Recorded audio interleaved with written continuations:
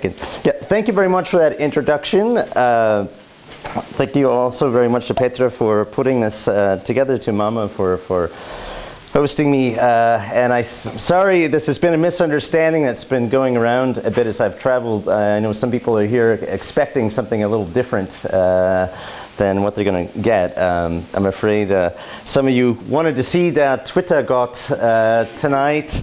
That Twitter got, unfortunately, is in fact still in Moscow at this point. He is not available. I'm hoping he might be at some point.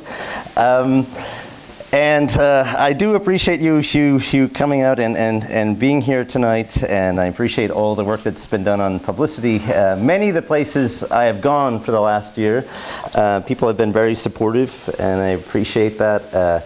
Every now and then there have been small protests that have marked my visit. You know, so some places are like that. But it's been nice to travel here. I am right now just back from, as you can probably guess, Slovenia, and it was a nice trip. I have to admit, I first arrived in Zagreb and then traveled there, and I had a very good time. I have to say it was a little bit difficult getting there. There was a little misunderstanding. I got on the wrong train. I just didn't make it there, and then I was told, no, you really have to go by boat. And I tried that as well. It took a little while to make it there, but I did eventually. And I had time along the way to learn a thing or two about Slovenia, where I'd never been before. I think I found probably the best possible source for that, the best I could. Unfortunately, the Slovenians themselves did not learn so much about me, as it turns out. But some of them did come. Some of them did come anyway. And if you notice, in Slovenia, I am a philosoph Twitterja, which should tell you something about the state of philosophy in Slovenia, that I should be considered a philosoph. But anyway, I like that because I saw it and I thought, okay, I'm big in Slovenia. But as you know, that's not so hard to do. That's the joke you're supposed to make, right? Okay, right. But that being said, I was asked very shortly after arriving in Zagreb, oh, where are you from? I said, I'm from New York. Zagreb, is it a big city or a little city? Because that was the question. And I said, well, bigger than Ljubljana, because I asked her. But it was fun to be in Slovenia. It was a little traumatic for me because I actually grew up in the Cold War era. So I'm somewhat older than many of you. I don't know where you were in 1991. But I myself was, I don't know why that's funny, but I was sent to American re-education camp. Looked a little bit like this. What it was is a Slovenian Catholic school, actually, in the United States. I attended St. Cyril and Methodius Catholic school, and so I took that out on my audience the best I could in Slovenia. But I did not make them listen to the song that I had to hear at the end of every Mass for about 5 years, which was sung in Slovenian by many Americans who had no connection to Slovenia anymore and knew nothing of the language. And I don't know how you mumble and sing at the same time, but that is what was done every Sunday with this song. But it was kind of nice to revisit that and to look back to try to find this song. I did some research, Petra found this. And in doing so, I found that some good things have happened back at my old school and church in this town where I used to live. They're actually turning it into quite an interesting work of art, I found. So I was happy to see that some things have developed. But it was nice for me because I had the chance to thank Slovenia and their Catholic tradition for many of the values that they taught me in that experience. And really, especially over the holidays, I have to think about all that I learned from that time And certainly that time has also left its mark on the work I do now on Twitter. I think that tradition also lives on to some extent. I mean, that might be a typical example. Here perhaps another typical example. Oh, sorry, that one's not one of mine. I confused that. Possibly the best tweet ever written for my money. But it's interesting. I realized, though, when I was there, a lot has changed, but that the church remains very important still. Laibach, of course, I know something about. I know Tripp was rather controversial in North Korea. Their use of fascist imagery, also rather unsettling. And I saw for myself right now on the border, they're setting up for a new concert. So I saw some of that.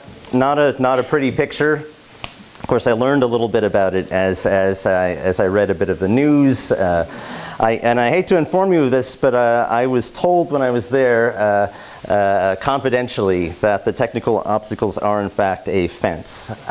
So just so you know, but I also want you to know that it's coming at some expense. Also, to those constructing this fence, I didn't know if you know that 12 euros is the going price for a meter of fence. But I reminded them, I was told to remind them that they should have got a couple of meters less, probably, of fence, that they went over a little bit. And so I tried to advise them to the contrary. But I got a lot of good advice about visiting Slovenia. And yes, I did remember to say hello to Janis. So I recall that. But it was nice to get to Croatia finally to arrive in Zagreb. Congratulations on the European Union. 2013, I believe, was the entry to that. I know my friends in Greece think that's working out pretty well for them. But it's nice to be here because I also did find, I know that there are some animosities and cliches and stereotypes that exist between Slovenia and Croatia. But I did find some people had some nice things to say about Zagreb and gave you some decent tips about getting to know the place. So I was told not to miss the impressive architecture. I was also told that you have an outstanding art museum here in the front. That there's a very interesting fashion scene here, and also you have a terrific amusement park. I know what that is. I went to that just now. I was there an hour ago. Actually, it's very touching. It was a moving place. It was. Has everyone been to that? Because I am told only tourists go to the museum. The rest of you are already living in the present of broken relationships. You don't need a museum of broken relationships. Well, if you've never been there, then let me give you the lesson that I took away from the Museum of Broken Relationships is one of the main things that seems to break relationships. And if any of you are in fact in social media or use technology, technology seems to be a big object in ruining relationships. There are many stories and objects surrounding technology. Routers, the toaster. This is called the toaster of vindication, which I very much enjoyed. This is an MP4 music player, which I didn't quite understand what this was doing in the museum, and then I saw the tag, and it made perfect sense. It reminds me of my mother. I don't understand it either, but probably the most dangerous technology of them all, I realize, is in fact the toilet paper dispenser, which I thought was interesting. This was the only object in the museum where that had this warning sign underneath it about do not touch the object. So evidently it's rather hard to resist that one. I did learn a few things after touching the toilet paper dispenser. I also learned, though, a few things about my own country, my own relationships, the places where I live, and I guess the thing I'll never forget is that Chicago is sad, San Francisco is sad, And Brooklyn is extremely, extremely sad.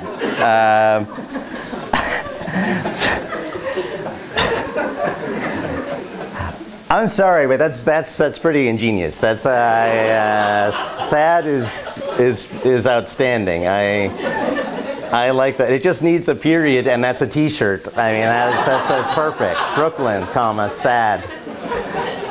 Chicago, sad. I like that. Anyway, we should go home now because that's the best joke I've got.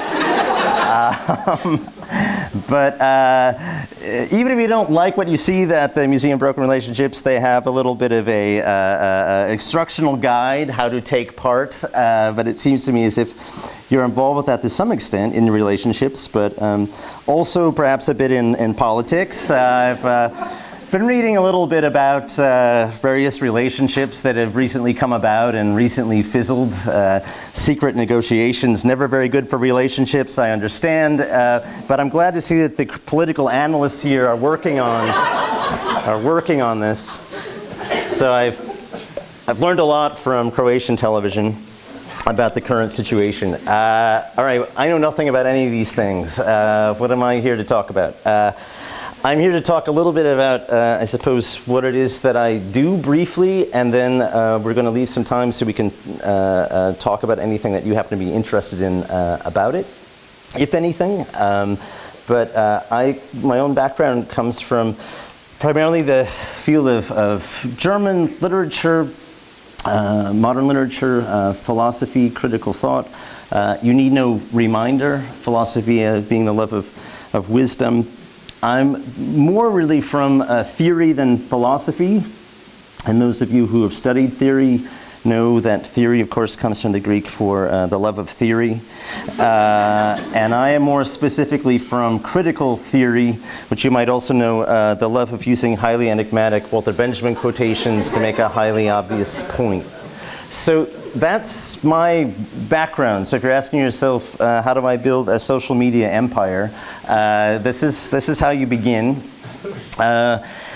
And then you incorporate various interests. One of my main interests has been German culture. It's a lot of my own background. Something that I've liked about what I've done online has been kind of serving a little bit as a cultural intermediary in a very small way. It's had some, I think, accomplishments, but also also some defeats. I recently saw the breakfast table. I was reading the paper, and I saw this headline. Do some of you speak German? Viele Deutsche denken schlecht über Amerika. Yeah, so many Germans think poorly of America. I'm sure you don't see such headlines here, but what I found, it was disconcerting. I thought, okay, maybe relations could be improving. But I realized the best way to change a perception like that is actually with your teaspoon. And the world looks a little different at that point. I can't blame Germans for thinking poorly of America.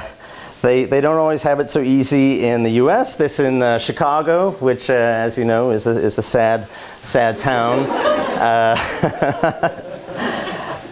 I'm from Wisconsin, which is the home not only of some Slovenian immigrants, but also any number of German immigrants in the 19th century, primarily failed revolutionaries from 1848 who ended up there and in the little town where I'm from. And so there was a real German presence. This is a house I grew up in. I've tried to take some of that with me now to New York, where I live now, and tried in my own little way to say something nice and encouraging about why you might want to learn German and why you might want to have something to do with its culture. This is from a little PR campaign I worked on with the German Cultural Institute. But as any artist knows, marketing has its limits, and this was considered a little off in terms of the message. I tried again for the Swiss. I did the best that I could for them.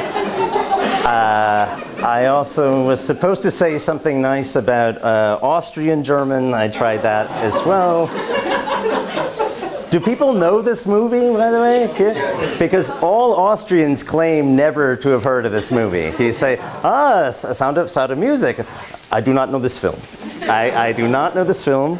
But in any case, you do what you can. But again, here I had a different idea. Was considered a little too risque. But you know, when the one thing that actually did seem to last was this, the worst poem that I've ever written, which is saying a lot. Of course, I had a better idea. I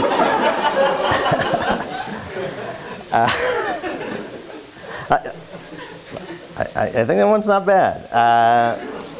Anyhow, if you're considering then, as I said, social media empire, as I said, think about your background, think about your interests, think about what it is you want to communicate, and I would encourage you also to think about going on the road, as I have, even in a low-budget way.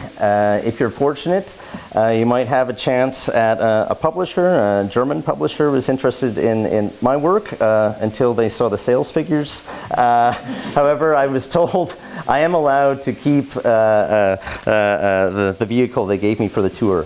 So that's been handy. But I have a lot of people to thank for making it possible. My parents, God, my therapist, of course, also my fans on Twitter who have been very supportive over the years. But you know, these people have made also a certain type of community come about that would not have existed otherwise. And I know that you have come. I saw a beautiful thing, the sign over the entranceway of Introduction to Utopian Negation. I've never seen such a thing. I very much enjoy that. This is how I spell it out, I guess, in the book. It's sort of just a silly little thing, kind of a joke, not entirely a joke, but a little bit abstract. Probably a little bit more. Probably a little bit more concrete in a visual example, but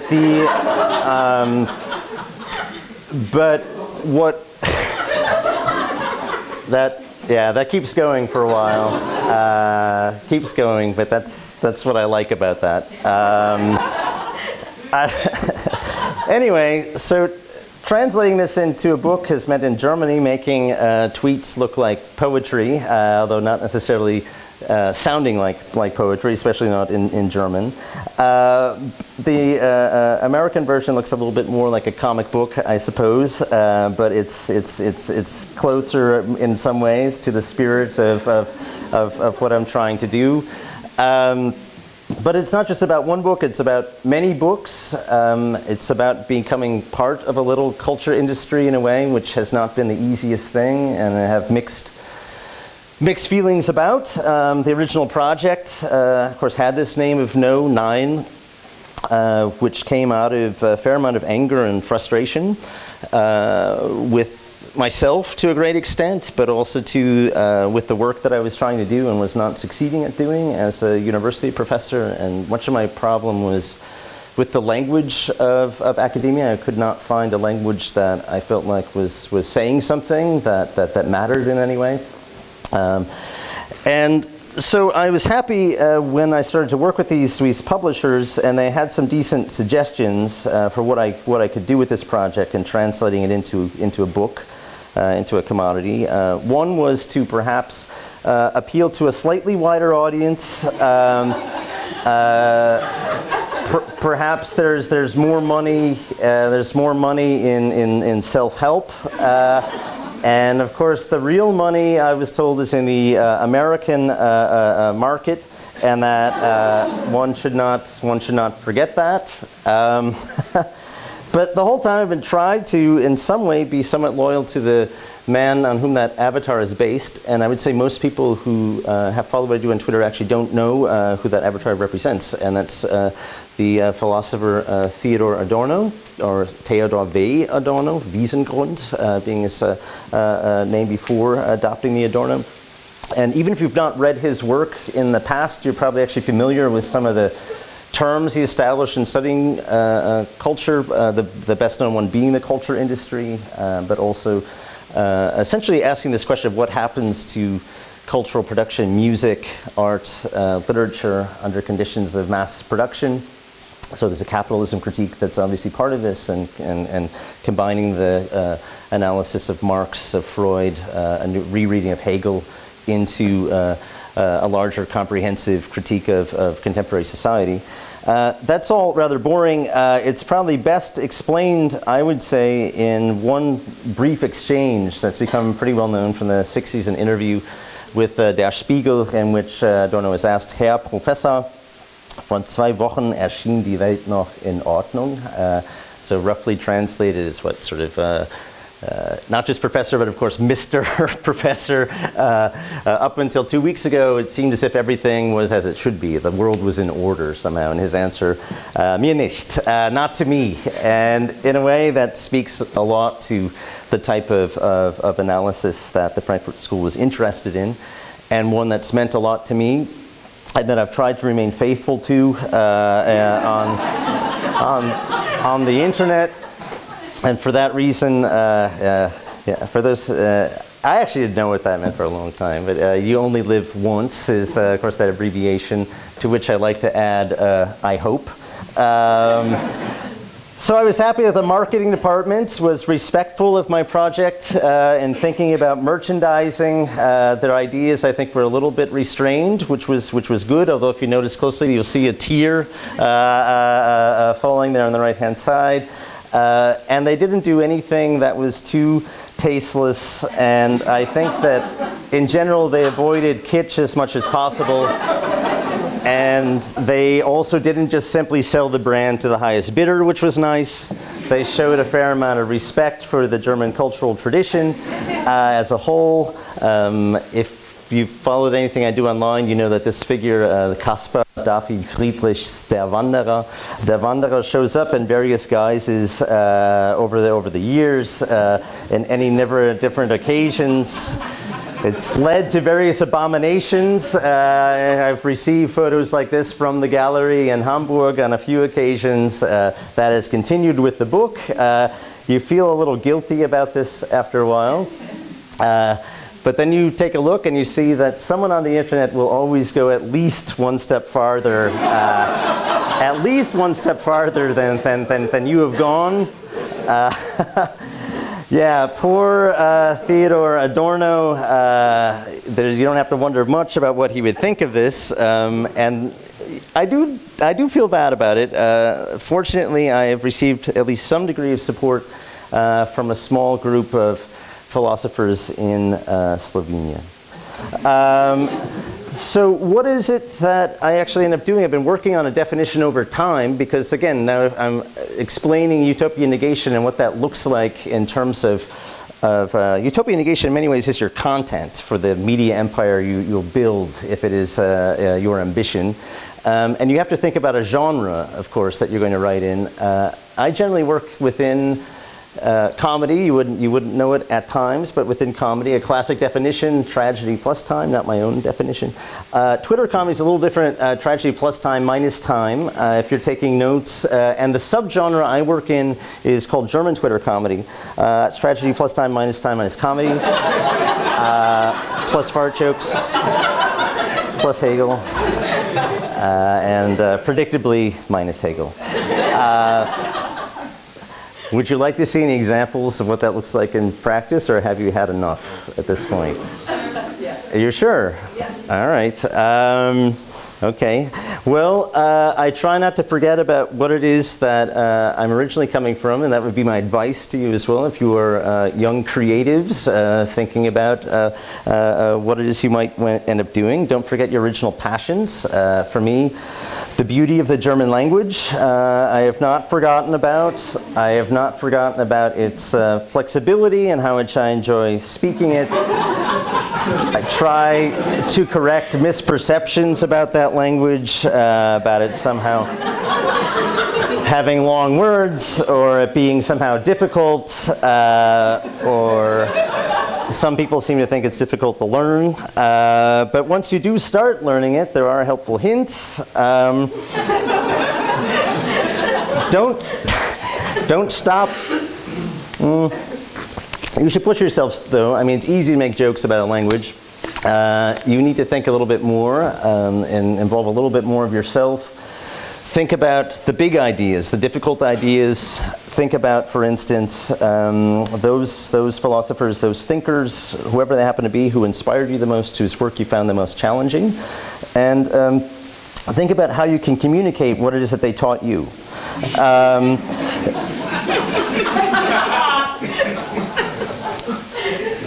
Yeah, that one's dumb. But this one's worse. This one's a dumb one about Wittgenstein, and if you're going to write a dumb joke about a French philosopher, it better be Roland Barthes or American philosopher Susan Sontag. Sorry, this is a mistake. This was for yesterday. Are you interested in Zizek jokes? Do you know Zizek? Zizek is, what does he do? He's a part-time philosopher, part-time film star, part-time, I'm not sure exactly what, but you'll know him from his beard and novelty t-shirts and love of Lacan. And so I've tried, if you are interested in a little sampling of my attempts to tell Zizek jokes in front of Slavoj Žižek. He was wise enough to be in London, to not subject himself to my word about Žižek, but I was disappointed. I mean, I didn't know how he'd take it, but I was disappointed that I could not inform him of the important role that he now plays, actually, in German culture. There's